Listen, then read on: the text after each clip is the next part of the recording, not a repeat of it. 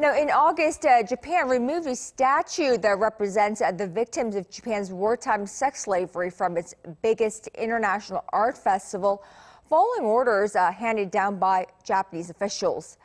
65 days have passed since its removal, but from today, the statue is back in and will stay there until the festival wraps up next Monday. Our Jung-hwan reports.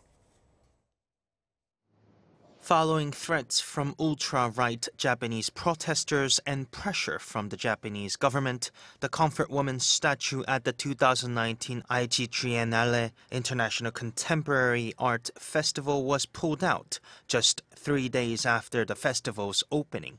But the exhibition starring the statue will resume from Tuesday and run through the end of the festival on October 14th.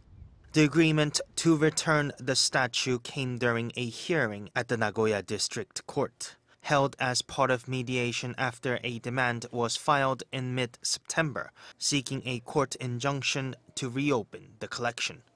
Aichi Governor Hideaki Omura, who is also the chairman of the festival's organizing committee, agreed to 4 conditions as necessary for the reopening.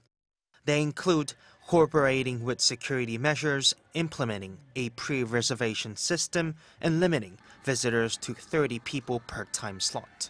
The exhibition will also need to provide visitors with an interim report on the background explaining the closure of the art show.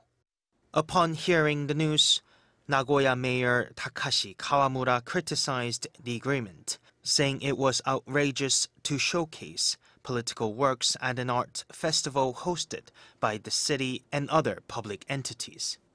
The mayor previously sparked outrage when he demanded the exhibition be shut down, arguing the statue could give the impression that Japan accepted South Korea's claim that the women were forcibly taken by the Japanese military during the war. Ironically, 2 weeks ago, Japan's Cultural Affairs Agency withdrew a grant for the festival worth approximately $720,000, saying the Aichi government had failed to provide necessary information when applying for the subsidy. The back and forth over the Comfort Woman statue has been a sticking point in South Korea-Japan relations, which have recently deteriorated to a low not seen in years due to disputes over trade and compensation for wartime forced labor. Jung-hwan, Arirang News.